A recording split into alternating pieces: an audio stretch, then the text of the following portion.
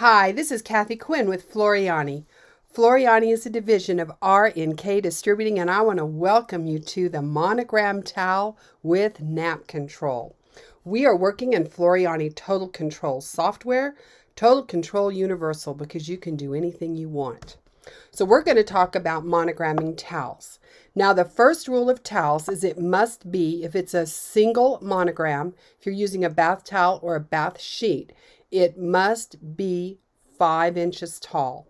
So let's visit that. Now, if I go to T for text, I've got straight text, circle text, vertical text, text on a path, and we do have monogram text. Now, in our monogram text, if you're going to do a 2 to 3 letter monogram, it needs to be 3 to 4 inches tall, depending on your alphabet. Now, in our monogram properties box, and this is for monograms only, it comes up as a monogram style. We have 15 classic monograms in here. And with the classics, you're going to find most of the classics have some kind of decor. You see they've got some decoration. So I can come in here and right under that, I can go to decor and say, you know what? I want to dress this up. And so you can see. But there's only about 15 classic monograms that you see used universally. But Walter went in, because we have well over 200 monograms, he went in and said, 200 fonts, excuse me. We have over 200 fonts. So Walt went in and said, you know what, Andrew balances, anniversary balances. See, the thing about doing monogram text is it's got to balance with 3 letters, and not all alphabets will. But he found 35 other alphabets that would balance. So you have a lot of alphabets to play with in here in our monogramming. But I'm going to go ahead and bring in a new piece of paper because I'm going to do a single letter monogram. So that means I can pick from any text. So I'm going to go for T for text, and I'm going to pick straight text. And I'm going to left mouse click on screen. And now I've got over 200 fonts to pick from. But sometimes that can be a bit daunting. So what I'm going to do is I'm going to go to, I could say, maybe I just want to look at script fonts. So you can see only the script show up. I'm actually going to use an outline font. And I'm going to go to Manner. And that's in alphabetical order. Now, I'm going to type in 2 letters because I want to teach you something. MR for Manner. Now, I told you it has to be 5 inches tall if it's a single letter, because we're going to end up with a single letter. I want you to notice we've got something going on here. I put in 5 inches, you can see. Well, it says my height is 6.87. That's because when you have alphabets, there has to be a standard. And the standard letter is the letter M. So whatever height M ends up is the height that goes in this box. But as you can see, my R has a little quail head and a little droopy leg. So I'm going to have to make some adjustments. I want just the R. And I'm going to kind of guess, because each font's going to be a little different on how to adjust for size. And that's about right. So now I'm happy. Now here's the next issue with this font, is that if I look at it, you're going to see that it looks kind of wonky where we have these wide satins. So I'm going to come in, and I do have a measuring tool on my left-hand toolbar. And if I measure, it's going to tell me I've got to use a fill. See, once we get to a certain size, satin stitches don't work, and fonts are usually in satin stitch. So this says 2.36 inches is my biggest it should be. Well, I'm at 3.75 is what I've told it to be. So it's pretty good sized. So it told me to use a fill. Well, I'm going to use my properties box for text. Notice none of my fills at the bottom are available.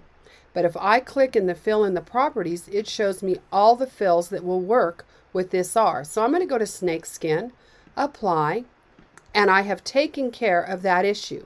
Now my next issue is going to be fluff. That towel is going to come up in between all of this.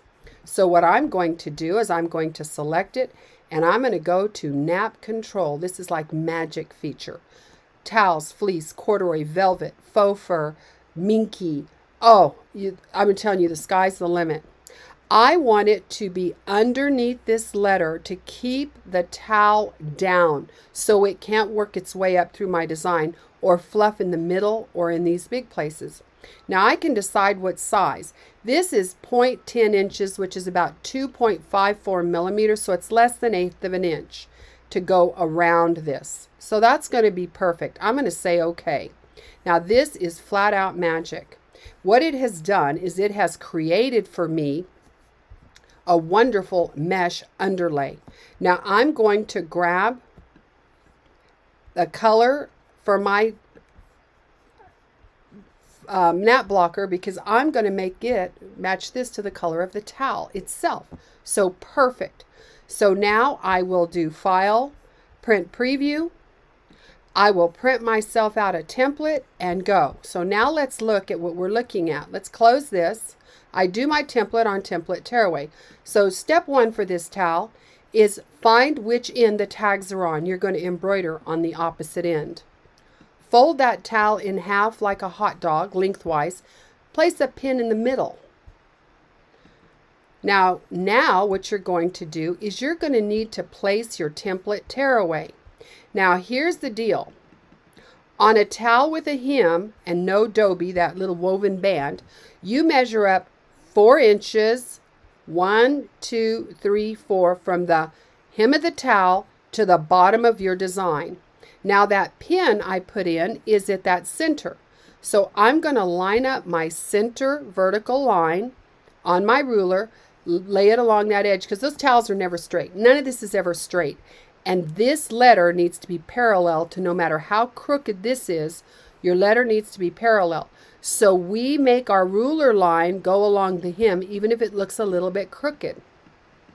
Now 4 inches up is where the bottom of your letter sets. So I use that pin to line my vertical up with, and my horizontal I lined up parallel to this. Now if you want to measure from the edge all the way up to this line, then you would add your 2.5 inches for your template and 4 inches. So you'd measure up 6.5 inches to get that.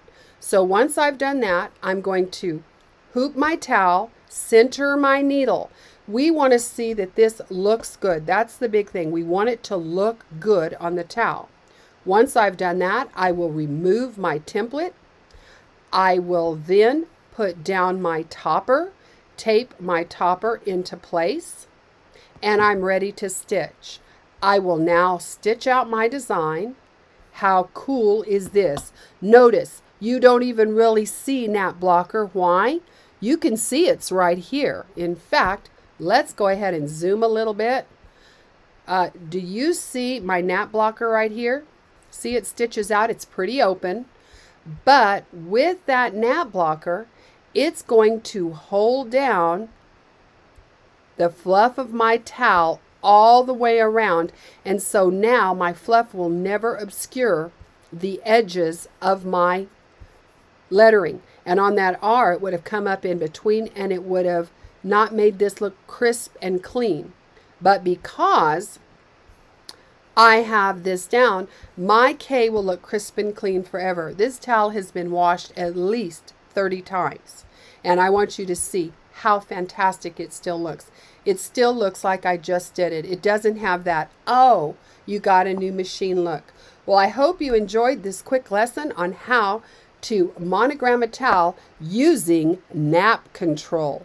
How cool is that? You'll never have a problem with nap encroaching on your design again. Thanks for coming. See you in another segment. Bye-bye.